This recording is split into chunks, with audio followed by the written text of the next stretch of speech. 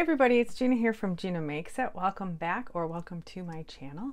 In today's video, I am going to be showing you how to create a travel folio using a free template that is on my website at ginamakeitit.com.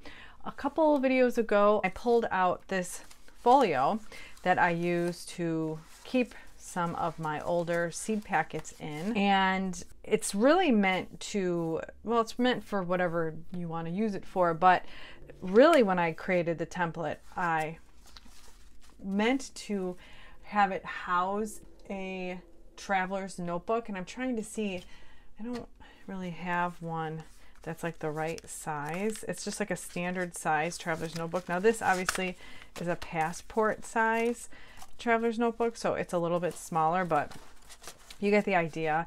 It does house a taller standard size traveler's notebook, but I've never used it for that. I've used it for this to hold the seeds, and then I started making another one without the flaps.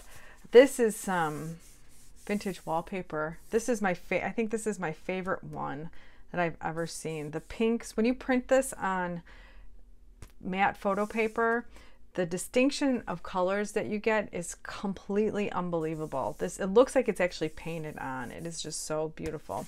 Anyhow, that's in my Etsy store. I started making one and I was mid-make without the flaps. I don't remember what I was going to use it for, but I might continue it and create a pocket and house some dried flowers in it, because I am in the process of drying some flowers, and I think this might make a nice folio for that. But like I said, the main purpose really was to hold a traveler's notebook. I'm gonna make another one, and I don't know if I'm going to use it for a traveler's notebook again. But just know that that option exists in case you're looking to make one for that. So I wanted to come on here and just talk briefly about the template itself. So the template, there's 3 pages to it, and it does have to be assembled slightly. And I have on the template that to maintain the original size of the template, set print size to 100%. If your printer scales the image below 100%, the final product will be smaller. This is true. Whenever I go to print this on my printer, it automatically scales it down to 97%. And at that percentage, when cut, it will not hold a traveler's notebook. So it'll be just that much smaller that a traveler's notebook will not fit inside there. Now, if that's not your purpose and you don't mind about that 3%, then, you know, have at it and print at whatever size that you want. But I just wanted to be clear. And you can even see in the margin, I printed it out both ways just so you can see. You could even see the margin. There's the margin there, and there's the margin there. So it is, you know, significant when you're talking in terms of like inches, half inches, and quarter inches, stuff like that. So I just wanted to point that out. First, I'm going to cut out these templates. Okay, so all of my pieces are cut out, and now what I'm going to do is trace this onto my cardstock. So basically, it's fairly simple. So this is going to be the base. I'm not going to score this template because I'm going to trace this onto my base and then I'm going to score that. But this is going to be the base of your folio. This is going to be the spine. And then this is going to be the front. So if it goes like this, and then there's your front cover, here's your back cover. So you're going to glue this part onto the back, and then you're going to score it and you're going to flip it over. And then these are going to be your top little flaps that come down. It's very simple. I am using black cardstock, just regular 8.5 by 11 pieces of black cardstock. So to see my pencil marks, I am going to use a white colored pencil. I'm hoping that is going to show up. I've never done this, so I don't really know, but I'm hopeful.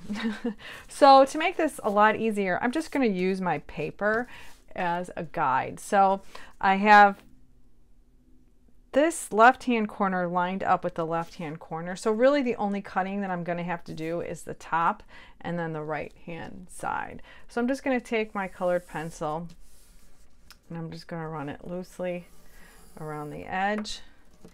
And there, it worked like a charm. So I'm also going to just lightly take my pencil and put the score. Now the score is an inch, so in case you don't do that, you can just know that it is an inch spine, but I am just going to do that so I know where to score it. And I'm going to do the same thing for the rest of my templates. Okay, now that that is finished, I am just going to cut out my templates.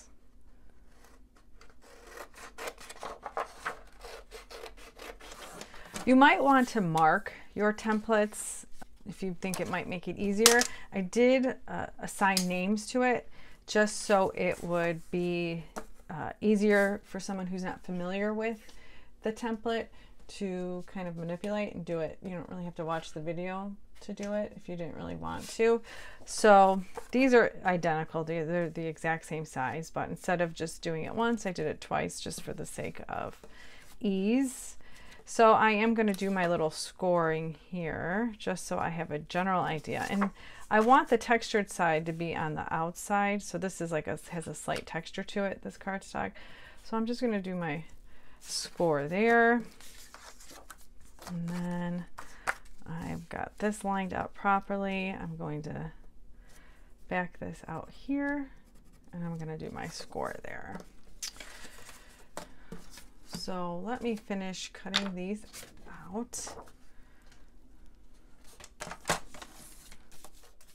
Okay.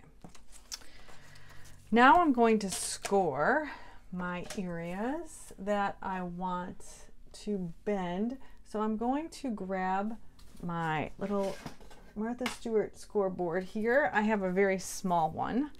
If you have a large one, that's great. If you don't have one at all, that's fine too. It can easily be done without a scoreboard. But since I have one, I am just going to use it and I'm just going to run it down that area. And like I said,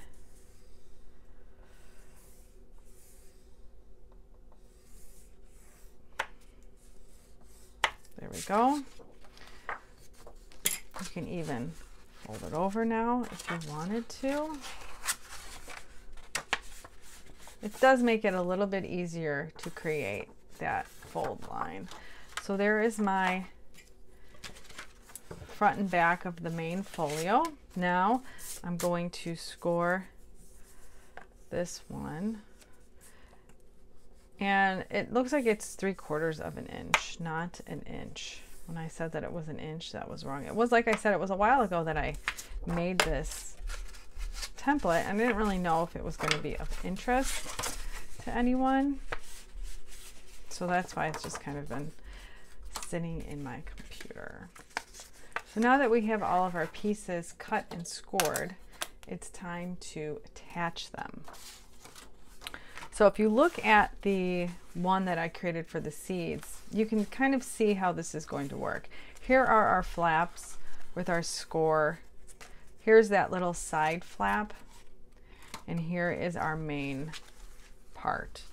So here is our main part. Now this is where you can decide to do whatever it is that you want. I made it so it completely overlaps the back portion of the folio itself. Now I think what I'm going to do, instead of having it go all the way to the end, although I think I might just do that.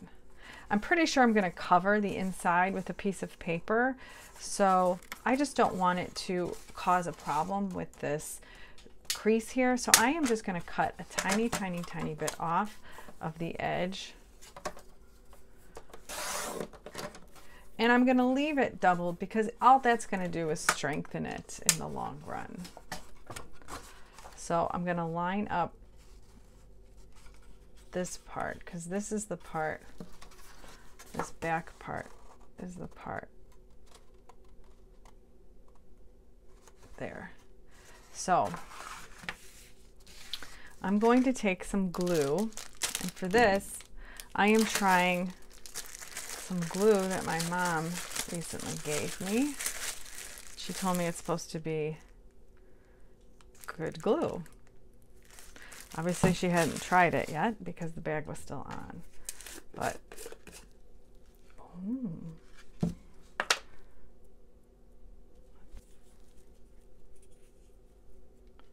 maybe this isn't the best type of,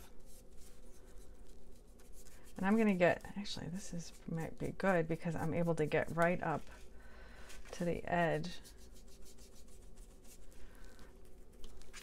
because that's where my page is gonna meet, my papers.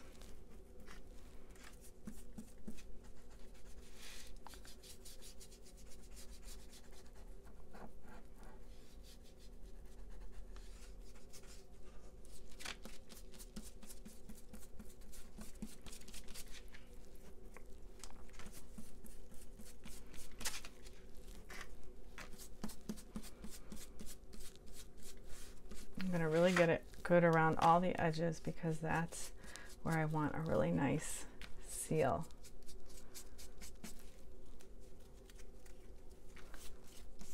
I'm gonna have to ask her, and I'll link it below where she got this from.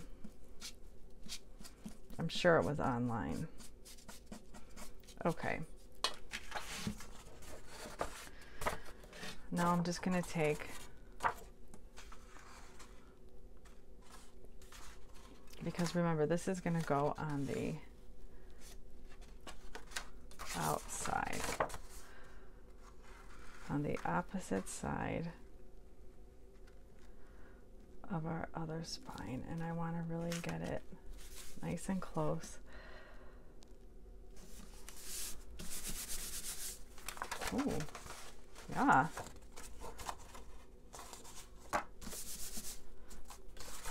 And if you have a little bit of overhang, because it just, you were off by a 1/16 of an inch or something, that can easily be just trimmed up afterwards. But you can see there is the basis of our folio.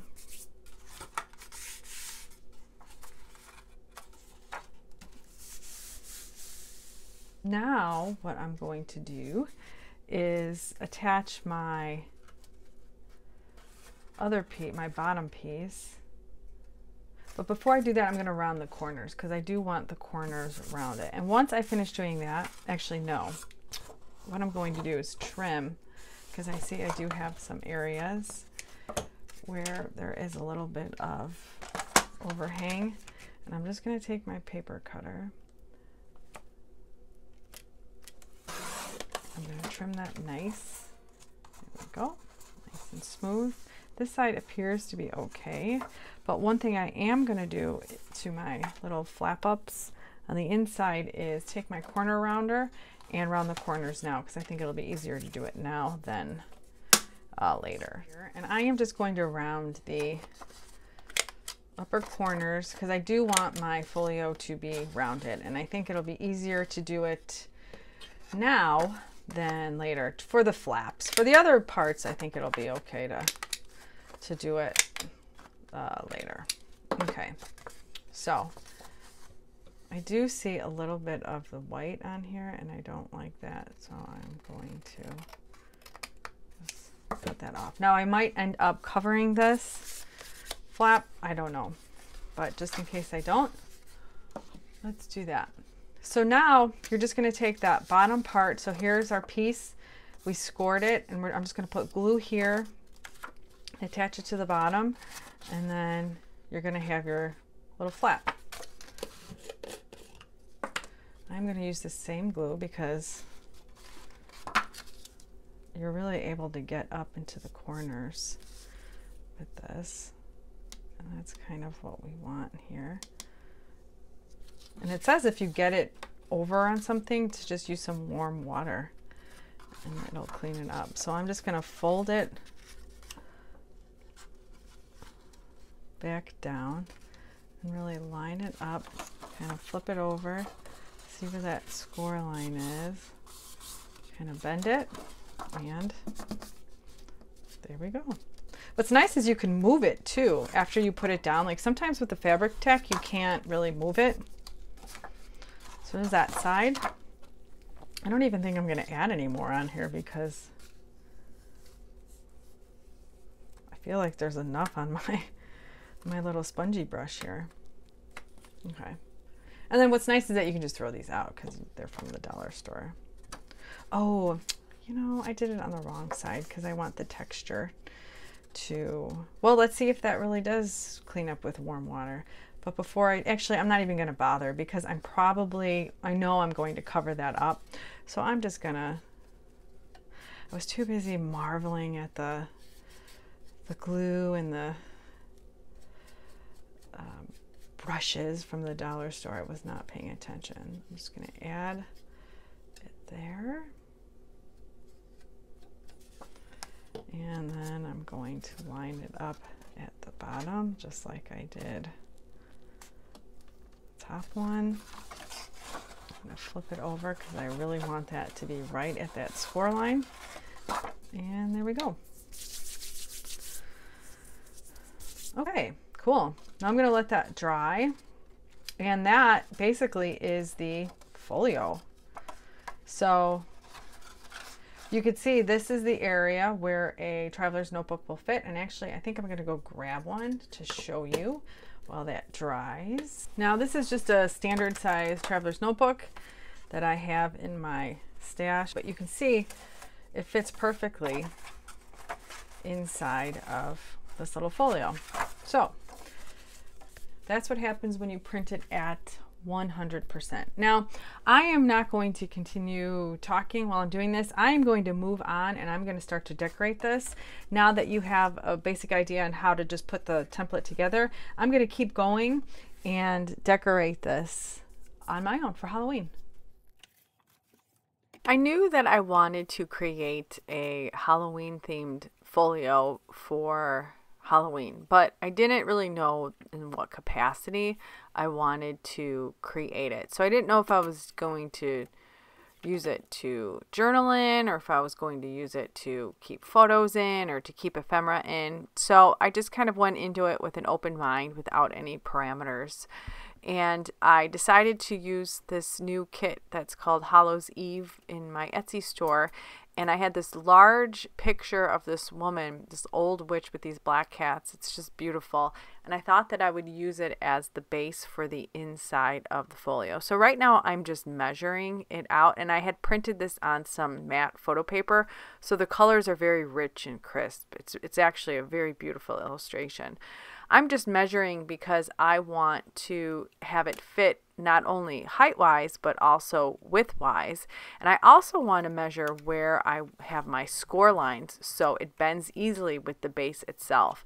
So I just lined it up, made a little pencil mark, and then scored the area where it was going to lay over the scored mark, the actual spine, and the closure on each side. So now I'm just using my bone folder to get a really nice crease in it, and I'm going to go in with that same glue that I used to put together the folio, and I'm going to adhere it down.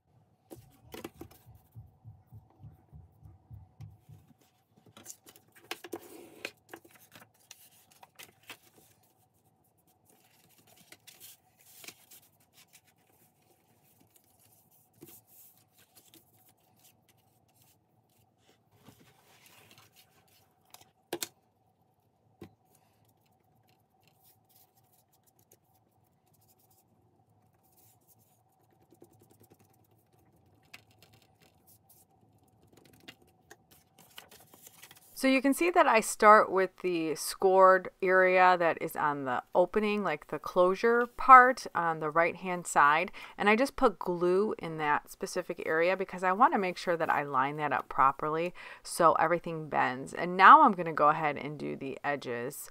But I first put the glue down in the actual crease part so I can get that scored area nice and stuck down. And now I'm just going to turn it and I'm going to work my way outwards by gluing it that way. But I'm also going to be folding it and working in the folds now that they're together so they kind of move as one.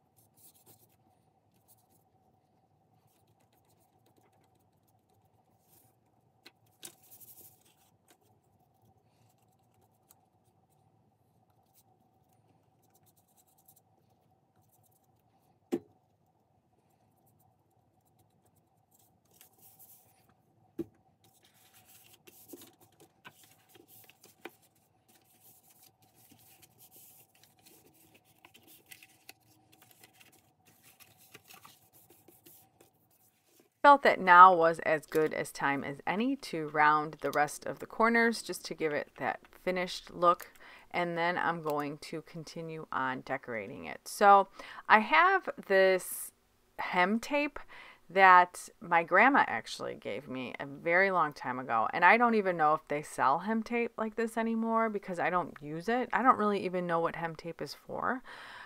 It might hold the hem up or something, or you use it to stabilize a hem or something. I don't know, but I have a lot in gray and black, and I decided to use it as an accent over that area where I had glued down the edge of that illustration. So you're probably wondering what this is. This is just a regular piece of 8.5 by 11 black cardstock, just plain, that I spritzed with some water and I crumpled up into a ball and I just let it dry. I did kind of spritz it a few more times just to keep re-wetting it and kind of crumpled it up more, and I just felt like it gave it a really weathered sort of antique look, and I didn't really know what I was going to use it for. I was just experimenting. I thought, I wonder what would happen if I did that, and this was the outcome. I decided to measure it and trim it down to create a pocket on the left hand side. So that's what I'm doing, and I'm also going to use my paper corner rounder to chomp off those sides so it is an identical image of the base below.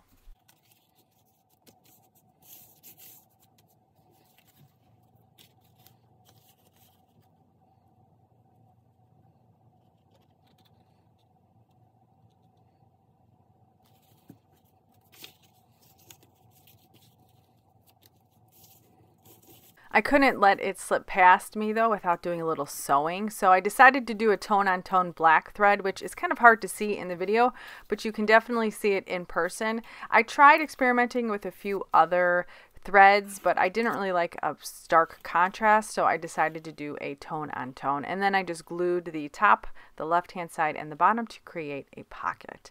So now I am cutting up a short story that was in an 1894 magazine for kids, and it's a Halloween short story, and this comes in that All Hallows Eve kit as well, and I decided to add it to the bottom flap and the top flap. So I am just measuring because I want it to fit just right with the words sort of centered in the middle.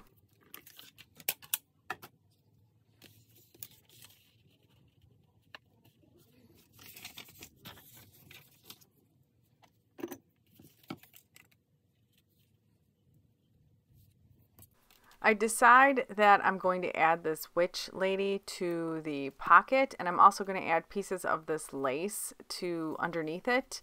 And I'm going to round the corners of that short story just so it mimics the corners of that bottom flap. And I'm also going to do some sewing around the edge just to kind of complete the look before I glue everything down.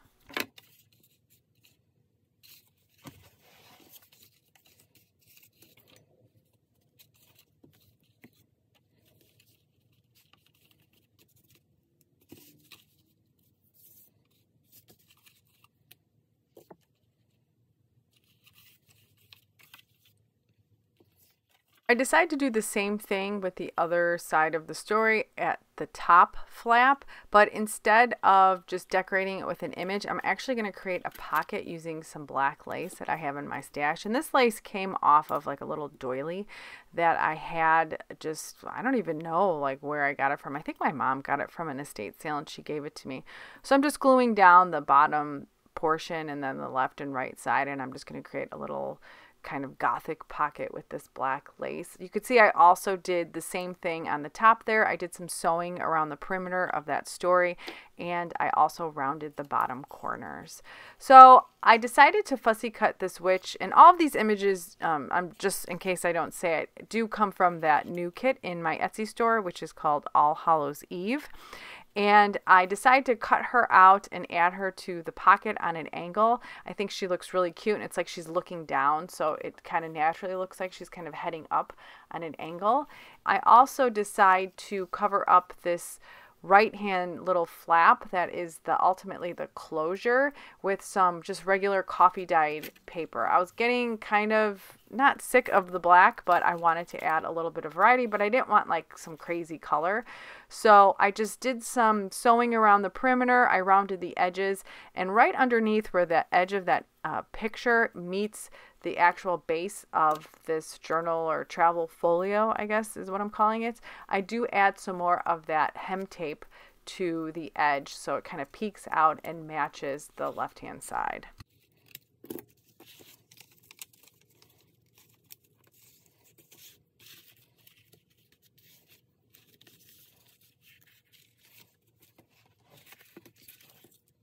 I know that I want to decorate some areas on here with some items, so I decide to do a little bit of fussy cutting of some of these images to see where I might want to put some of them. It's always a lot easier after you've cut it out to figure out where you want something, and then you can place it on there and kind of move things around. So I decided that I'm going to put these pumpkins in the bottom right hand corner of this little coffee dyed pocket that I just made, and I'm just going to stack them on top of each other.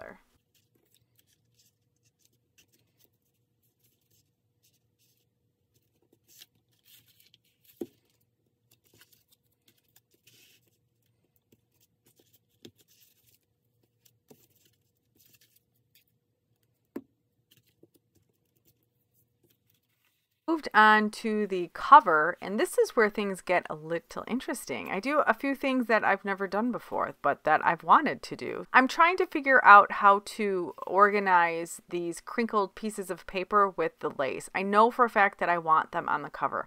I like the look, I like the feel of them, I like the texture, and I also like the way this piece of lace, you can see this is the doily that I was talking about earlier. I like how it hangs off the edge of that closure. It's going to give a nice little scalloped detail to the cover itself. But I'm realizing like, how am I going to keep this closed? With the other one that I made, I used some twine, but I had picked up these magnetic buttons, which are just magnets from the dollar store, which I was kind of marveling at. A while ago, I was looking for magnets like this on Amazon, and they were really expensive. So when I came across this in the craft area in the dollar store, of course, I scooped it up and I wanted to see how it was going to work. And they're really strong. That was the problem I was having with the ones from Amazon, is that they were not strong at all and they were expensive. This was during like the heart of the pandemic, and so I wasn't going anywhere, and so I sort of was relying on online sources to get these magnets. But I know that these are new to the craft area of the dollar store, so they have a lot of new stuff there that is pretty interesting. I just glued the one magnet to the inside of that pocket, which I actually end up moving to get a better like connection between the two to the top of that inside flap, but you'll see that in a second. And then I glue this one down on top, which I end up moving to the inside of the pocket. So I'm new to magnets, so I was just trying to figure out where I wanted them to go to get the best closure, but it is a pretty strong connection. So I'm just gluing this lace down, and then I'm going to glue these crumpled pieces that I had already trimmed to size, and I cut the corners, and I do a little sewing just like on the other ones, and I glue them down.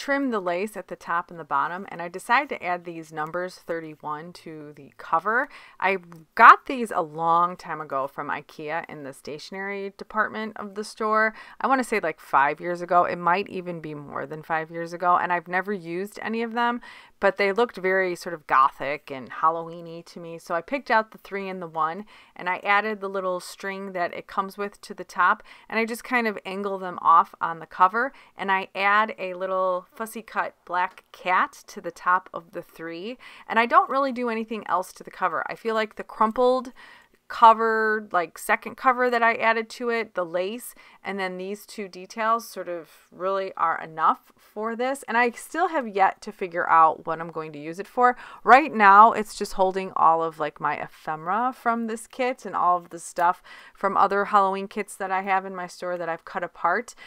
Halloween isn't that big of a holiday in our house, especially since my kids are getting a little bit older. I've never really been like super into Halloween. I like it, but it's not something that I know there are some people who like love Halloween as much as they love Christmas or Easter or any other holiday, but I just never really have gotten that much into it where I could create like a whole journal, I think, now around it.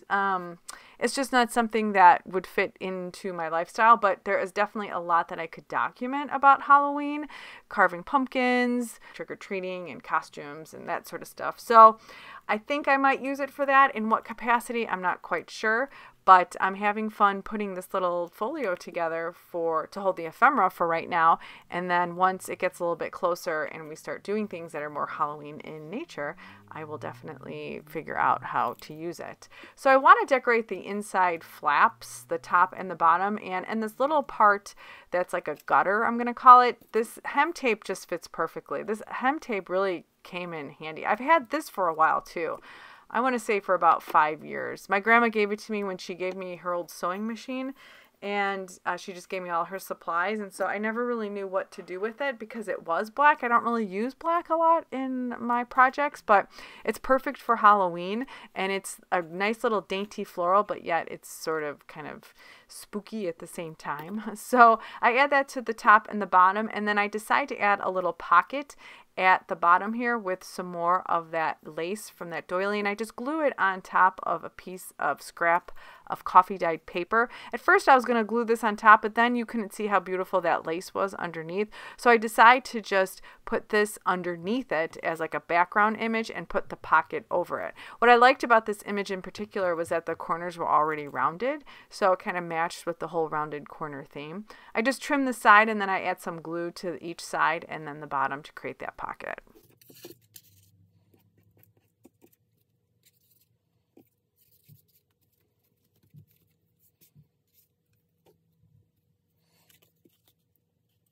I took another image from that kit that I cut out and I added some coffee dyed paper behind it, and I did a little bit of sewing around the perimeter, and that's just like a little decoration.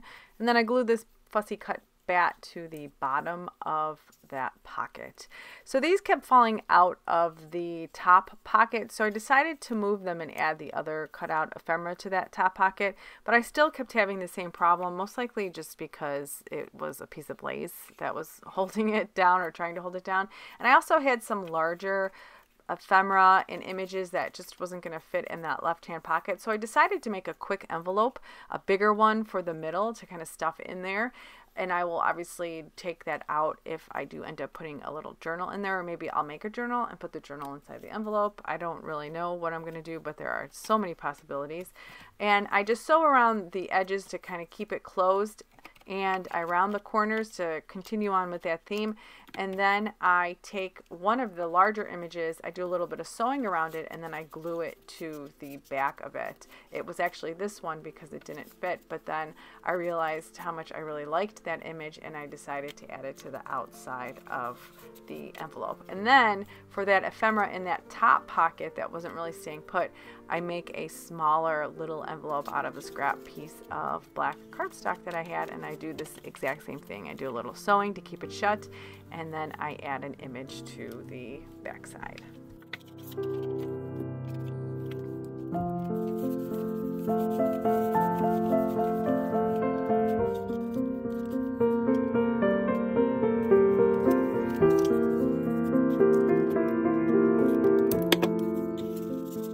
that's going to pretty much wrap up today's video. It was a long one. Thanks for sticking with me. I hope that you enjoy using this template. Like I said, you can get that on my website at ginamakes.it.com, and I'd love to see your creations with it. There's so many possibilities with it. This is just one possibility that I never even thought of, to create some sort of like an ephemera folder, at least for right now. As always, thanks so much for supporting my channel and my little Etsy store. I really do appreciate it. I'll see you next time.